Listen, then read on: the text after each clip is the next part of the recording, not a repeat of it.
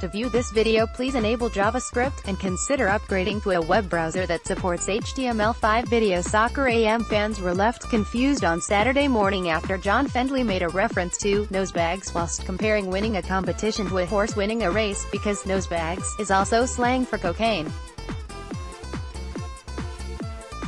John was in the middle of explaining the rules of a competition when he told viewers that if the players beat the goalkeeper, and you will be parading in the winner's circle with £400 however missed, and there's no nosebag for anyone.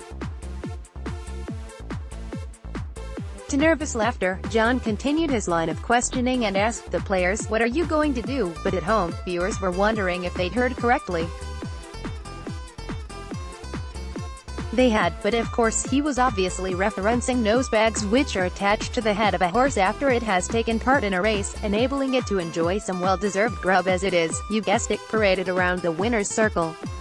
"Am I hearing this right?" asked one viewer who shared footage of the moment on Twitter, while another tweeted a nose emoji and added, "Hold on, did Fenners just say this? I didn't get that option." "Not so subtle cocaine reference on Soccer AM," joked another viewer, as others also took to social media to ask if they'd heard right.